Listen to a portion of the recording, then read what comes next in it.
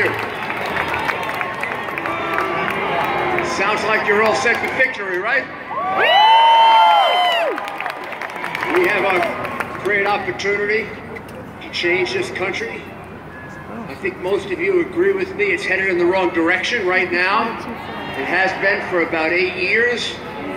Headed in the wrong direction with its economy, foreign policy, respect for the Constitution. About 65% of the American people agree with that. Well, if you're headed in the wrong direction, what do? You change direction. So that's what Donald Trump is offering. He's offering a change in direction so that we can take our economy and it can start growing again so that people can have jobs instead of welfare. He wants to make certain that we stimulate the economy the same way John Kennedy did, the same way that Ronald Reagan did, the way that Barack Obama didn't do. He's going to lower taxes for everybody, particularly for the middle class. She's going to raise taxes. What do you like better? Would you rather have about 20% more in your pocket rather than 20% taken out of your pocket by Hillary Clinton and brought to Washington? Who knows? She may even give it to the Clinton Foundation. We don't know what she'll do with it. No, that's exactly. But we know she won't do anything intelligent with it. She's had 30 years to fix Washington. And look how bad it is. So, for me, for Donald Trump, for people who think the way we do, for Ronald Reagan and John Kennedy, the smartest thing was lower taxes, put more money in your hands, and you're going to go out, you're going to buy things, you're going to stimulate the economy, and it's going to create more jobs for people, good jobs, so that the youngsters who graduate from this school have good jobs to look forward to. They don't have to worry about where they're going to work. We haven't had that in a long time. He's also going to lower corporate tax from 35 to 15%. That'll bring a lot of corporations back to America with a lot of jobs. No, I can't get a connection. He's going to renegotiate the trade agreements like NAFTA. You think this is fair?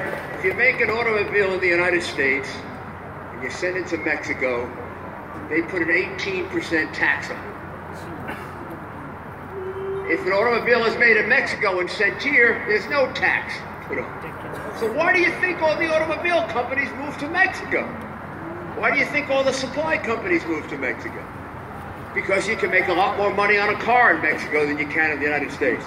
Donald Trump will end that on day one. We'll have cars manufactured in America, we'll have steel manufactured in America, and we'll have lots of jobs in this country. And we'll be growing at 3 and 4 and 5%, not the ridiculous 1% under Barack Obama and Hillary Clinton. The second thing he's going to do is he's going to change our foreign policy completely. It begins with the following.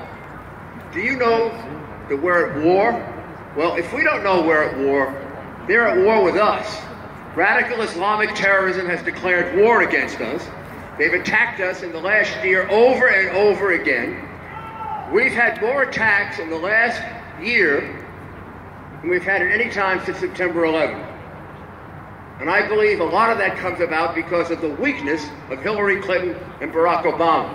Because of the terrible mistakes they made in pulling out of Iraq and removing Gaddafi from Libya, where they created another sanctuary for terrorists who want to come here and kill us.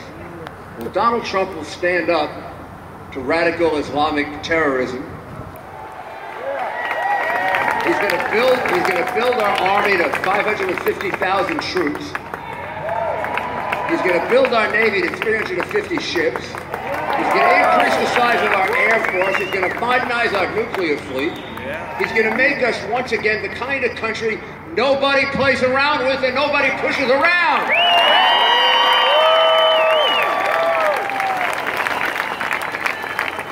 Since Hillary Clinton reset the relationship with Russia and gave up the defense of Poland and the Czech Republic for nothing, Russia's been pushing us all around because Russia figured out we have a patsy. We have somebody who will give us something for nothing. She gave